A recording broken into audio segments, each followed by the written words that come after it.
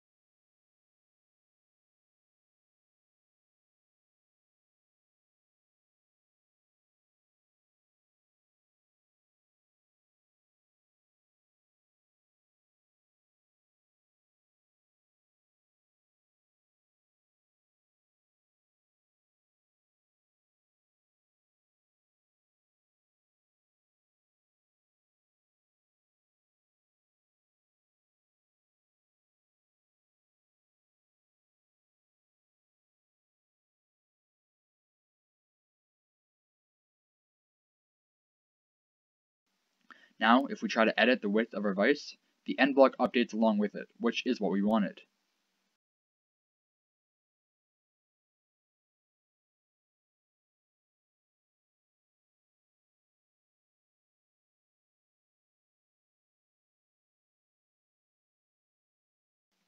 Next, let's add in the assembly named E, which represents our sliding jaw.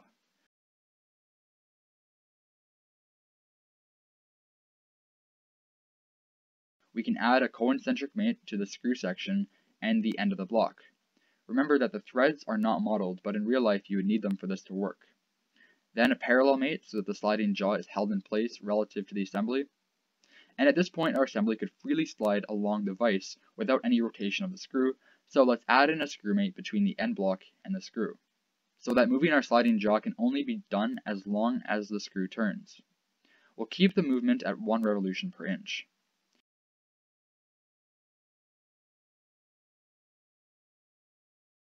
Now there's an issue.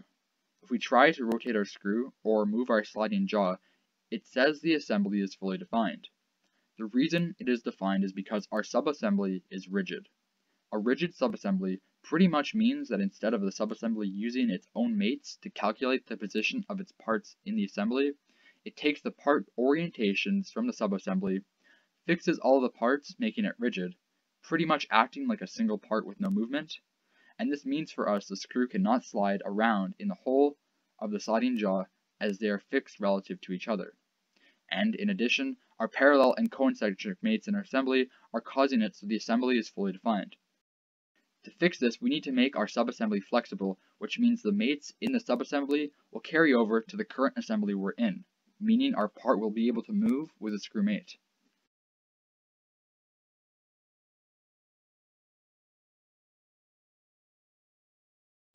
To do this, simply select the subassembly in the Feature Manager design tree and select this button to make the subassembly flexible. Now our part can move up and down the vise with a screw movement, due to it being flexible.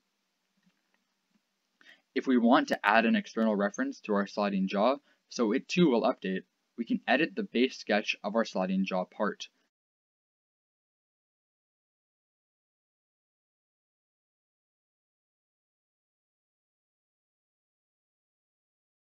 Then we can delete the width dimension and replace it with a coincident mate to this fixed jaw of the base vise.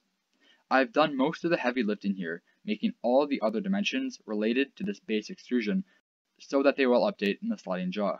If the base changes in our sliding jaw, so will the other features.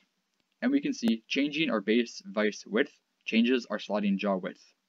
You can get very detailed with this and have lots of external references, but for this video I thought to keep it simple with only dimensional changes. You can get very detailed with this and have lots of external references, but for this video I thought to keep it simple with only one dimension. Now let's go through how you're going to have to analyze your part for the CSWP exam.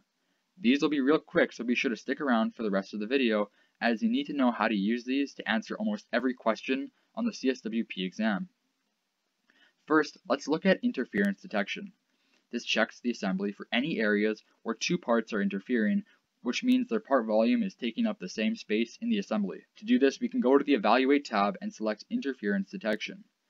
In this selection box, the whole assembly is selected by default, meaning it checks for interferences in the whole assembly.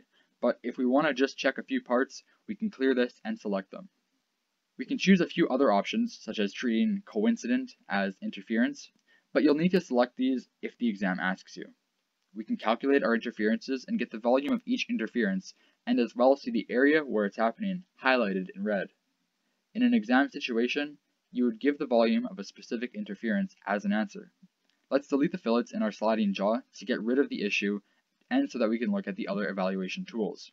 In an exam, make sure you don't delete the feature that is causing the issue, as they might want you to evaluate the part with the feature in it. Next, let's look at collision detection. The exam may ask you to move a part until it collides with either another specific part or just any other part in the assembly. To do this, we need to go to the Move Component button and then select Collision Detection and as well Stop at Collision. Then we can drag our part back until it collides with something. Let's say the exam wants us to find the center of mass of the part in this configuration. Then we can use the mass properties to find the center of mass. Before we do this though, let's see how to add a coordinate system into our assembly, which is basically just a reference point with 3 axes, much like the origin, with the difference that we can select where the coordinate system is placed. The exam will most likely ask you to add one, or find the center of mass relative to one already added in. Let's add one by selecting it from the Reference Geometry drop-down menu. Then let's just select this point to add it, and add in our axes by selecting lines of the part. We can flip the axes if need be.